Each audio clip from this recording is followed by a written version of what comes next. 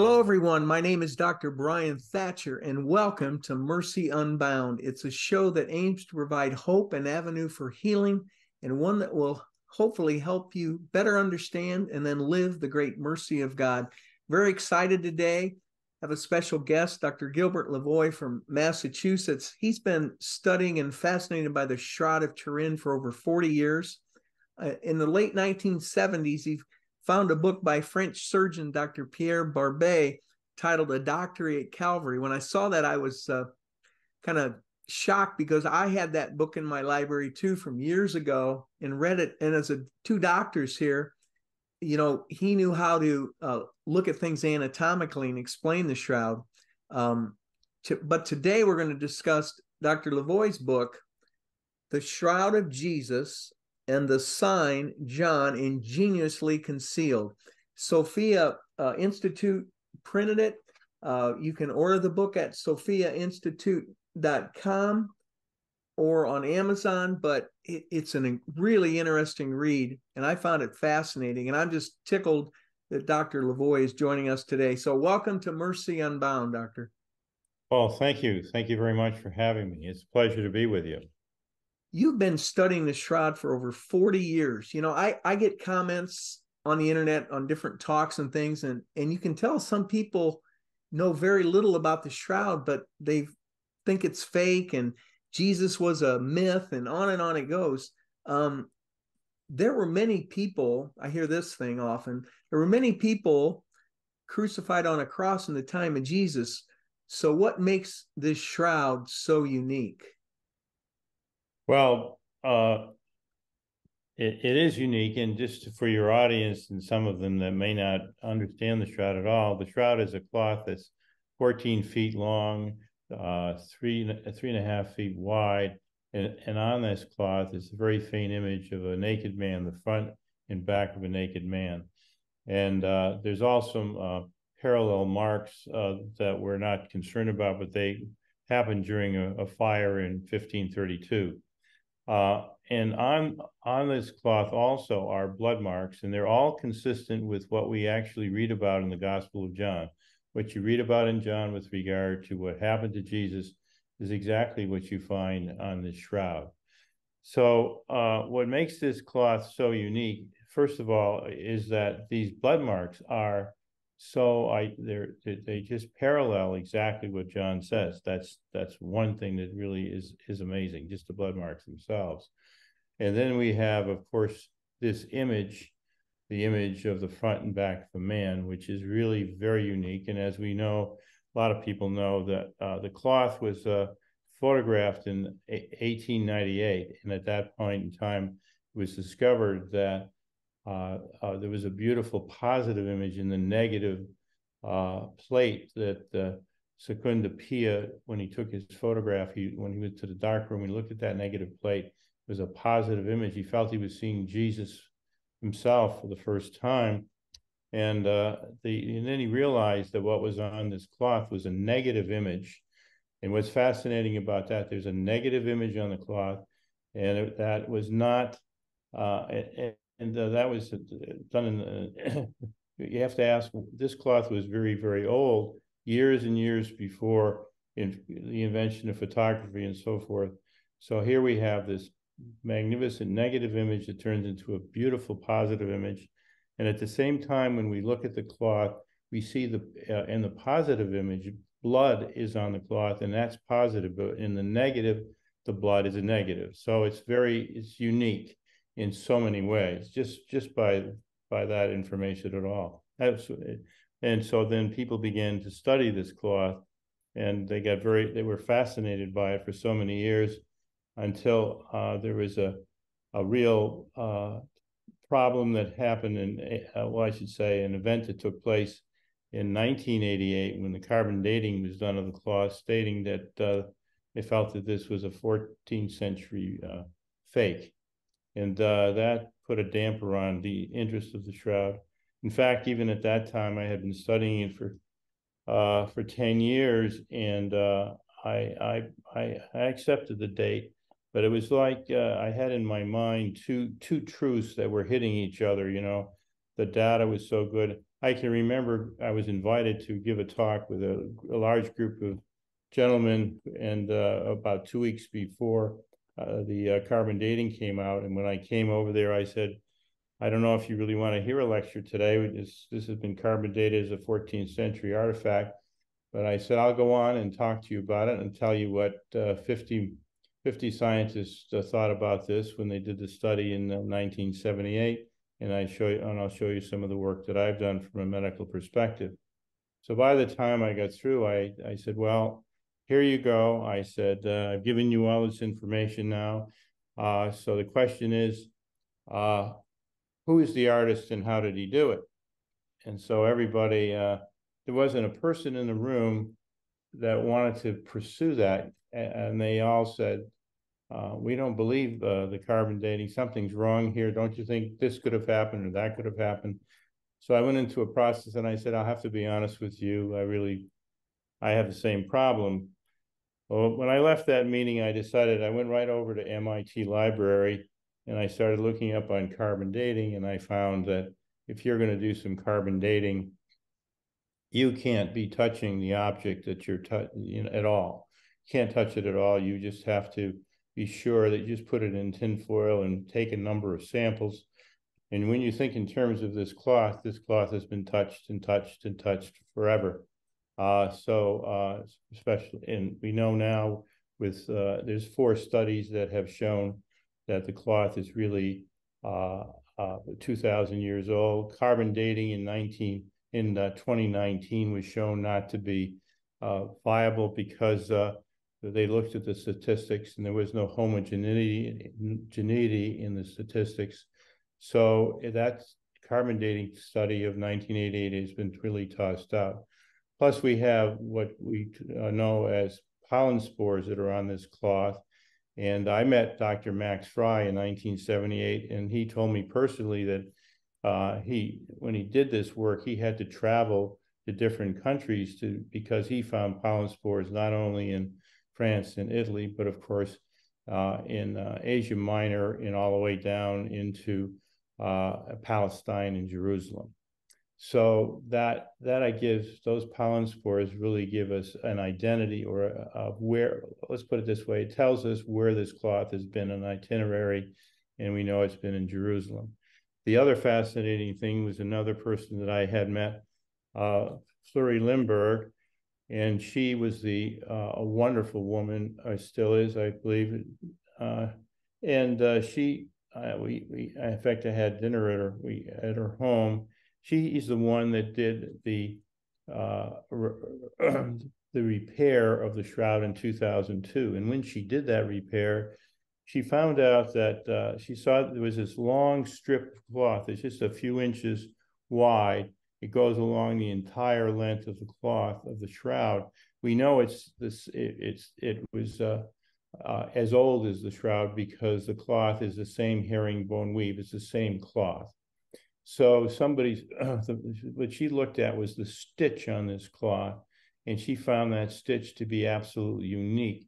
And the only other place that this stitch, because she was also a historian with regard to linen cloths. She had a marvelous background with regard to that, a real expert. The only places this has been found with the same unique stitch is on cloth found in Masada. Masada was destroyed by the Romans in 73 AD, and it's only about a 2 to 3 day walk from Jerusalem. So that's archaeological evidence that really cannot be ignored, that really places the shroud where we believe it, in the area where Jesus lived. So we have a lot of things going about the date. So I think the date is pretty good. We know that it's an old cloth. We know where it's been. We know it's 2,000 years old. So that's sort of out of the way. What makes this really unique is, of course, the blood marks in the image, and so that's why it's unique. I want to ask you something, because just a couple days ago, like, it was great, it came in right when it did, but someone had sent me a message like the shrouds are fake because there were burial cloths, and you mentioned linens plural, And explain about the facial head. Wasn't there a piece over his head because in John's gospel? We have the Sudarium of Oviedo that people talk about that has the same blood type and the same it has a blood mark that's very much like the blood mark that you find on the shroud, seem like an imprint, and it has also sort of fluids that you get from if you had congestive heart failure, whatever that are on the cloth, and that cloth was supposedly probably used. It was placed over his head while he was being taken down. They wanted the Jews were very concerned about not losing the blood or fluids from a body of a man who died a violent death. So that was placed on probably while he's being taken down from the cross. This is what they told one of the gentlemen who worked on this told me. That was his take on this. And then that would have been, of course, buried with the other cloths. We know that there was a large sindone. The other three, Mark, Luke, and Matthew, they all talk about this large sindone. Jesus was buried in a large sheet, and that's very actually talking. And John actually makes the statement too. John states that Jesus was buried according to the Jewish custom, and it's very interesting. So therefore, we know, and I have learned over the years, and this is also in my book, The Shroud of Jesus, and I did this study many years ago. It was published, and it's in my book. It tells us that I'm going to take a step back and say, until I started working on this, when I started working on this, I should say, this was in the early 80s, 1980s, there was a controversy, and the controversy was this, that we know, and it was very well known, that anybody who died in the Jewish world, they had to be washed prior to burial. And so the people that said, well, Jesus was buried according to the Jewish custom, he should have been washed. Therefore, this can't be the body of Jesus because his body was washed and he's got blood all over the body. And then the other camp said, well, look, the Sabbath is imminent and we need to, they didn't have time to do the wash. They had to get the body buried quickly, so they didn't wash the body. They did everything but wash the body. Well, and that's where it was. And so I started to do a study on this and spent about a year and a half working on this particular project and discovered that there was an exception to the washing of the body. And the exception is that if a man dies a violent death, the blood is not washed. It has to remain on the body, and the body is just put into a large sheet and buried. Just exactly what we're reading about, and that type of understanding is even true today in the Jewish world, the Orthodox Jewish world. So that's what we have. Didn't you have a rabbi explain all that to you, though? Oh yes, I mean that was a search. I mean, I went to a number of people, went to the library. I discovered that you could not find it through the Catholic world. You had to go into the Jewish world to discover that information, and it came about. What's fascinating about that is that the Jews at that and even today, they're very concerned about blood that flows at the time of death. And if the blood flowed, they define it and they quantitated and qualitated. They quantitated by saying it has to be at least a quarter of a log of blood. Now, a log of blood is 6 eggs. A quarter of a log would be about an egg and a half of fluid. And it had to flow at the time of death. So that's what, and you have to have that amount of blood on you in order to be considered life's blood. The blood of atonement So what we really have here is when we look at the shroud and we see this blood is blood from Jesus. This is his life blood. This is blood, the blood of atonement. It's just remarkable, the whole thing. It's just an amazing thing. And that's what when John wrote that, he understood that. And at the time he would have figured, well, everybody knows that if a man dies a violent death, you just wrap him in. But that's what the background of it is. And so what he's really telling you, that this man was buried had blood on his body, he died a violent death, and he had to be buried in a sheet. There you are. You got the whole thing right there when he said, had to be done according to the Jewish custom. So that's what happened. Now, just for those watching this and may again talk about the earlier carbon dating, what are some of the newer studies they did in the last few years? 40 years is a long time. Well, they did in 2015. They were talking. There's a couple of studies. One was a tensile study. How the older it gets, it's less. Anyway, I don't want to get into all the details of that. Then there's a couple of other studies they use. I can't recall the name of it's a particular study, the way they look at the blood and so forth. At the spectrophotometry. That's it. They use spectrophotometry, 2 different studies they did there. And then the final one, those were around 1915. Fonte did those. And then Ducara, I think, he did a wonderful study on X-rays. And that was published in actually 2022. And that whereby you look at the deterioration of the cloth through some form of X-ray. And what they did is they actually took cloth from Masada and they compared it with the shroud and they matched. So it shows how old the cloth is. So those are the studies that they did as far as dating. And but the other studies with regard to pollen and with regard to the archaeological study on the stitch that I talked about, I mean, those are all valuable studies. Now, why do you think John didn't mention the shroud when he went in? Share with us all. You've studied John and you've tied this all together. Just talk about that. Sure. I think that one of the things, before we do that, though, I'd like to mention a little bit about my attitude and what happened when I started studying this. Actually, I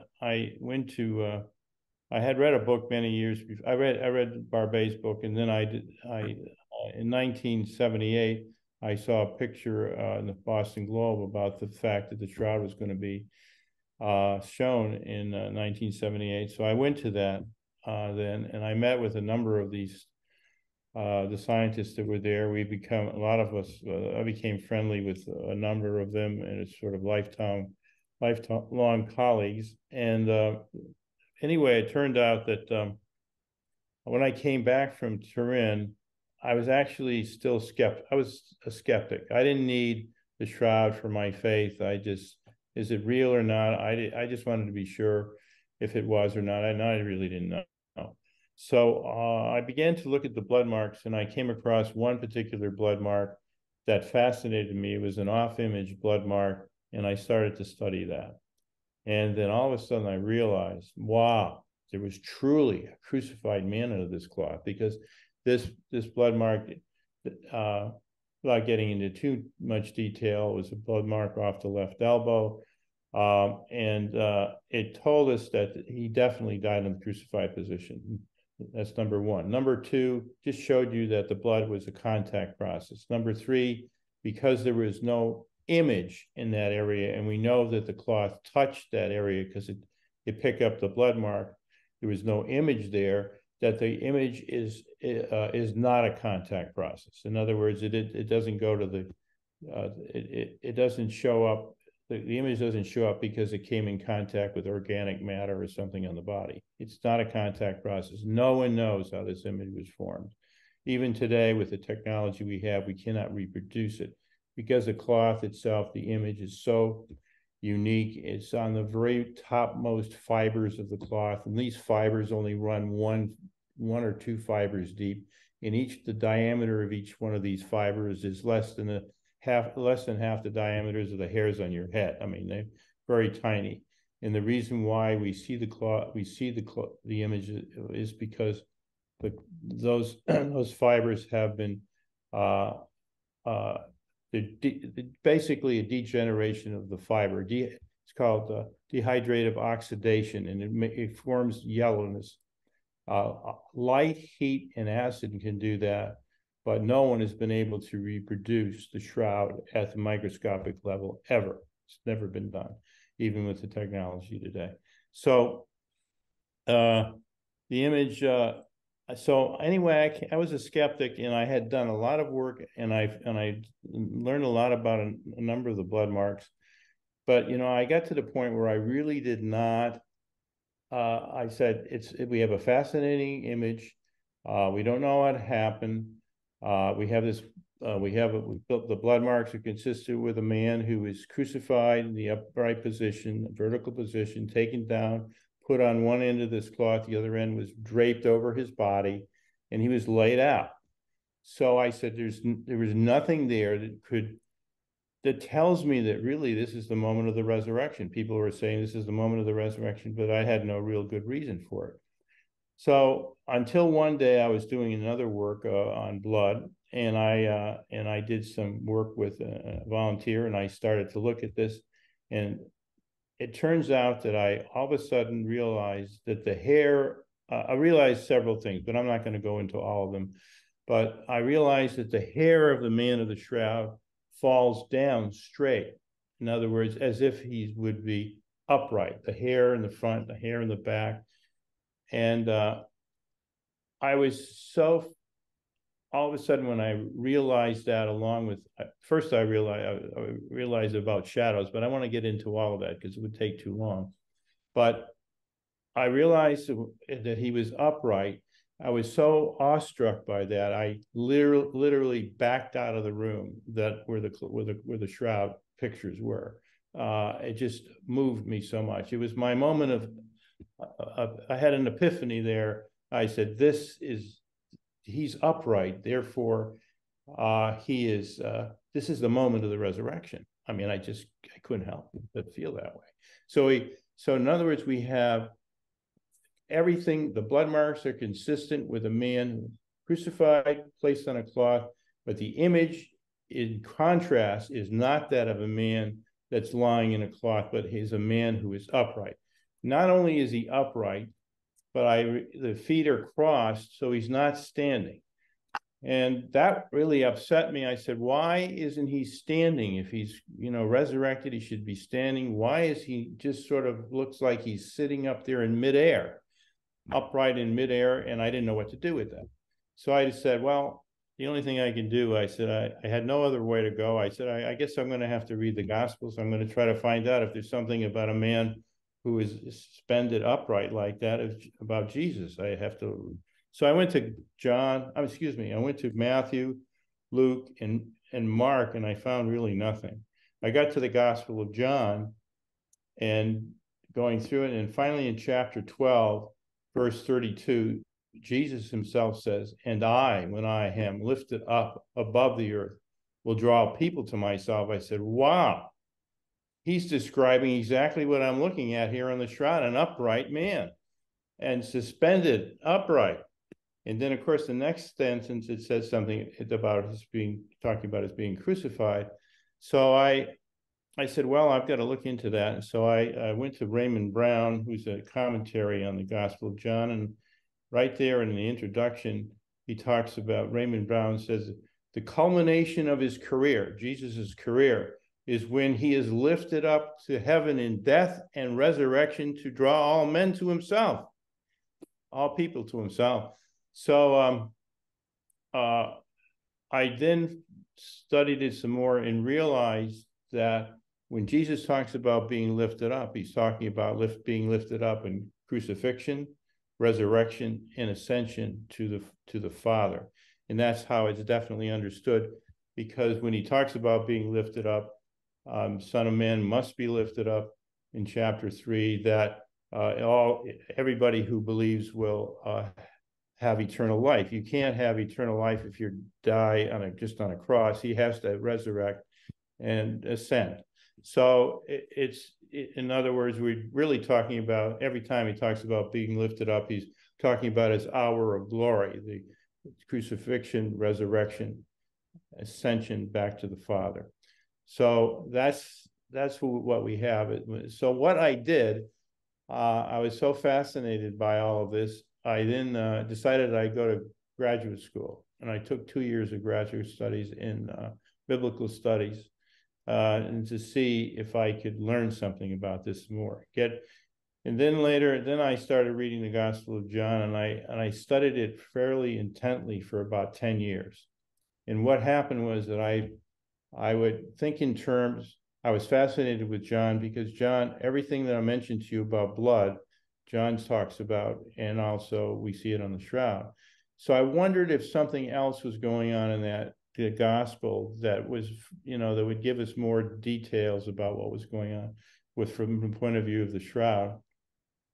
And the more I studied, the more I realized that there's an incredible connection between what John is saying in the Shroud of Turin, which is really the Shroud of Jesus. And all of this information is in the book. And there's a number of, I have 6 chapters on the Gospel of John. The first 10 chapters are on the forensics, history, and understanding all of the, a lot of the forensics, blood, and so forth. But the last 6 chapters are on the Gospel of John, which goes into a lot of detail of the things we found. But one of the things, the big question was, is there anything the clue was basically the upright man. And so I went in with that in mind. And the idea was, is there anything that really matches what this upright man? And then one day I realized I'm looking at chapter 2 of Gospel of John, and Jesus, as you recall, goes into the temple, and he's very unhappy with everything going on there, with the animals, with the money changers, and he just starts throwing over the money changers, and he says, "Stop making my Father's house a marketplace." And so after he does that, of course, the Jews in authority say, "What sign can you show us so that, to allow you to do this?" And we sort of, and for years, I just thought of it as, well, he knocked over the money changers and he was causing a problem there. They're looking for a sign they want to show up. But that really wasn't it. All of a sudden, I started to realize that there was something else that he said, which was much more important, in which they were very interested in that he said that my Father's house. Now that basically he was making a declaration for the very first time, only in chapter 2, for the very first time, a public declaration that he is the Son of God. The Father, I'm the Son of the Father of this house. And it's that's the reason why the Jews asked him that, the Jews in authority. And we find that out in chapter 5, when Jesus does this again. He calls God his Father. That's blasphemy. They want to kill him. So this time, the first time in chapter 2, they're asking him for a sign. And Jesus gives them a sign. He says, "Destroy this temple, and in 3 days I will raise it up." And of course, they thought the temple was the temple that was being built for 46 years. But John makes it very clear. He was talking about the temple of his body. And I want to emphasize body, because Jesus said, "I will raise it up." He will raise his body up. And that is exactly what we see on the shroud, that raised body of Jesus. And so right then and there, what we have is Jesus is telling us, he's predicting a sign that will tell us that he is the Son of God. And that sign he has left on his shroud. That's the sign. And that's the sign that John saw when he went into the temple, into the tomb. And that's a whole other story of how John very carefully connects the temple story, the tomb story, and the death story together to have you understand that that's what he saw in the tomb. And it's a little complex to talk about right here, but it's all there in the book. And it's, lots of people have been looking at this book. Wonderful theologians have looked at it, and they say, I keep asking you, did I do anything wrong? Because I wasn't, even though I did formal courses and so forth. And everybody says, no, you haven't said anything wrong, but you have new insights there. And there we are. So the book has been endorsed by wonderful people. Scott Hahn has endorsed the book. Beautiful endorsement. Mike Aquilina, Father Rocky, Irrelevant Radio, yeah, and a number of others. So it's so we have something beautiful here. We have really the moment of the resurrection reflected on this cloth. And basically this is what we call a miracle that's left, the only miracle left from the time of Jesus that we have here today. And this miracle is what we call a miracle, John called a sign, and Jesus called a work. And the reason why Jesus did these works was because God understands who we are and that we need works. Jesus would say, I do these works so that you know that I am been sent by the Father, and that the Father is in me and I am in the Father. So he's telling us who he is by this. And so it's what we have here is a story, a visual story left to us by God to let us know that he indeed is the Son of God, and that Doctor, he is. Yeah, could go you ahead. explain something? Didn't John say, he gets to the tomb before Peter, but he said at one point he saw and believed, but he never said what he saw, and he never said what he believed. Can you tell us what that was about? Sure.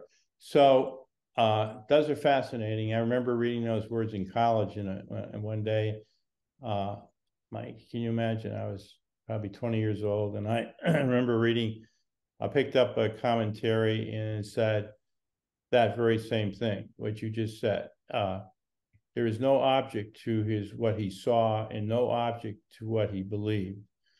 It's very interesting because we always sort of think in terms of every Easter, they'll bring up this particular story of John, and they say, well, he saw basically an empty tomb and believed that he's resurrected, but when you really study that very well, you'll find that at the very end of that tomb story, John says, after he said he saw and believed, he says, remember, as yet, we did not understand that Jesus was to rise from the dead. And so basically, while he's in the tomb, he's telling everybody at the very end, we didn't understand he was to rise from the dead. So that's not what he believed, because he's telling you that he didn't rise from the dead. So what did he believe? Well, when you really study the Gospel of John and you go through it over and over again, you find out one major thing that he believes, and he believes throughout the Gospel in many of the chapters, that Jesus is the Son of God. He is the Messiah and the Son of God. That's what he believes. So that's a major move. I mean, it's all right to believe somebody resurrected, but another move to say Jesus is the Son of God, that's a major move. That's way above just resurrecting Lazarus resurrected. But here we have the word believe in the Son of God. So what did he see? He had to see something quite remarkable in that tomb, not just cloths and whatever. And what he sees is that he sees the image of Jesus upright on that cloth. It's the very image that Jesus, the sign that Jesus predicted in the temple. And he would have remembered that sign that Jesus predicted, and he saw it right there on that cloth.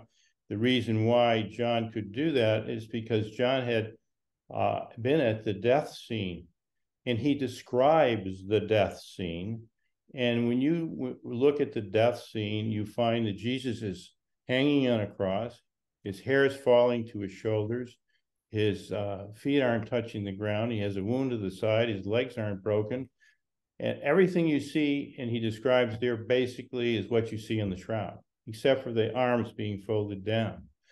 Not only that, he connects this by gezerah sava, which is a way of connecting something by words, similar words. So he says what he saw is what he describes as in the death scene, about what the body of Jesus sort of hang upright, and then he also connects it to the very important scene, the temple scene, when Jesus gives the sign. So Jesus predicted that his body would be raised up, and that's what he sees on the cloth.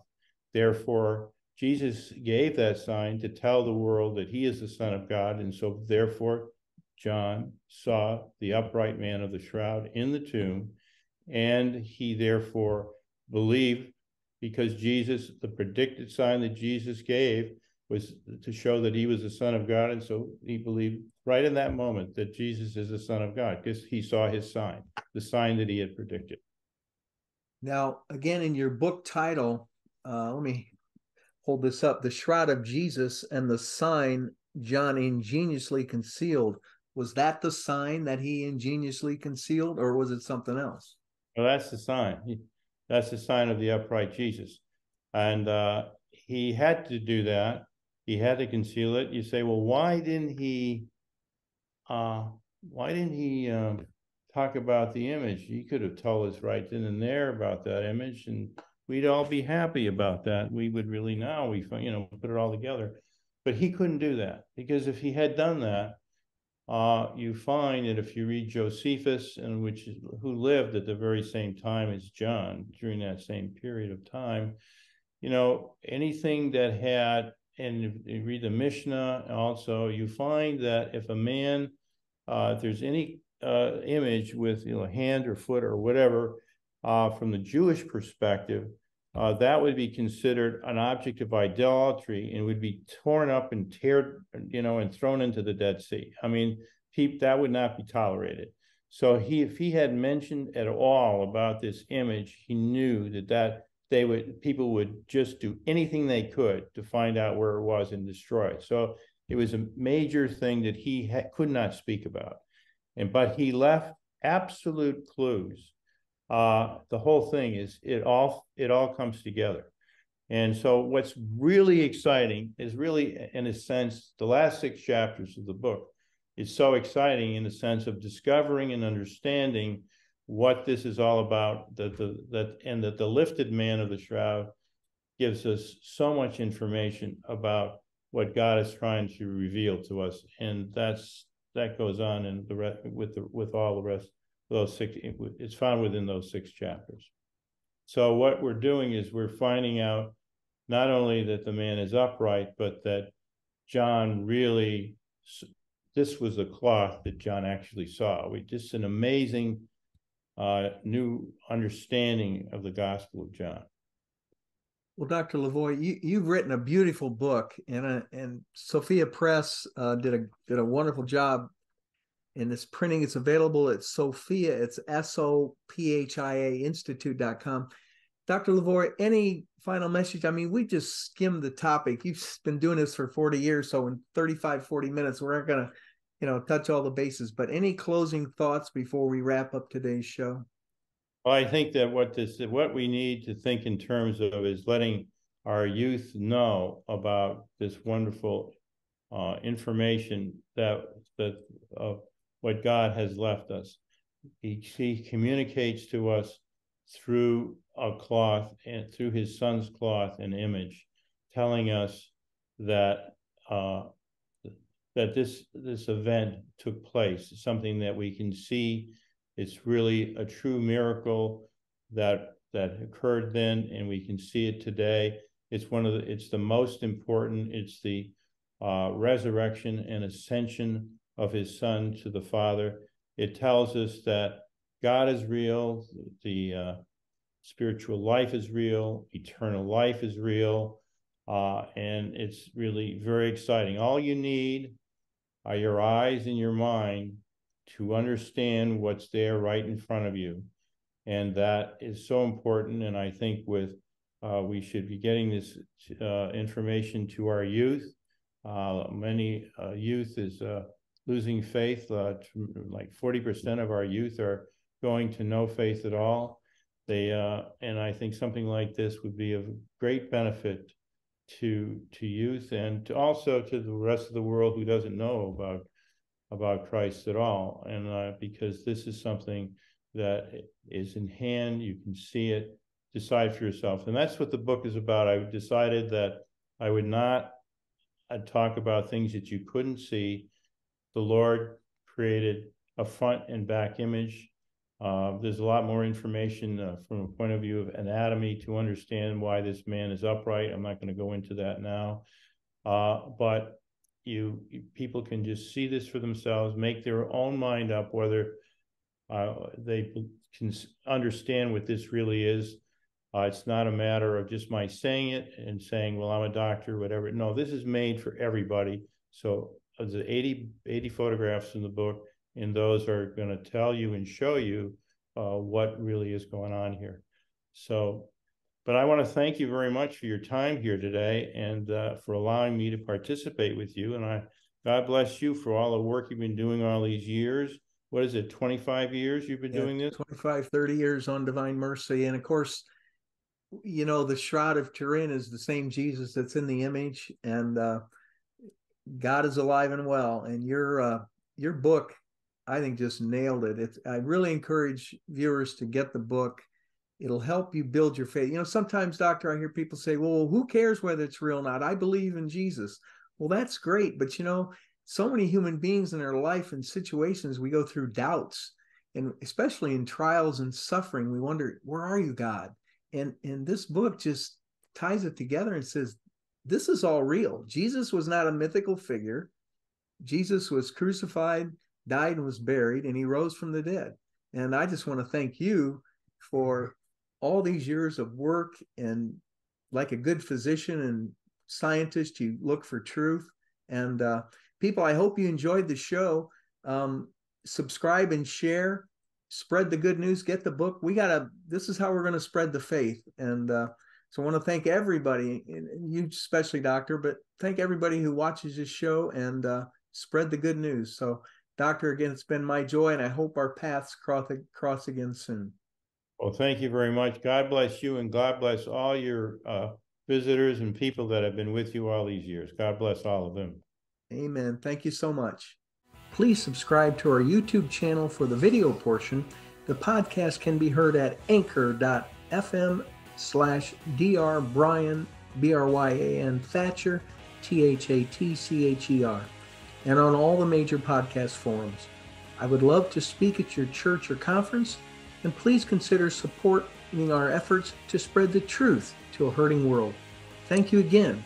And for more information, go to the website at drbrianthatcher.com.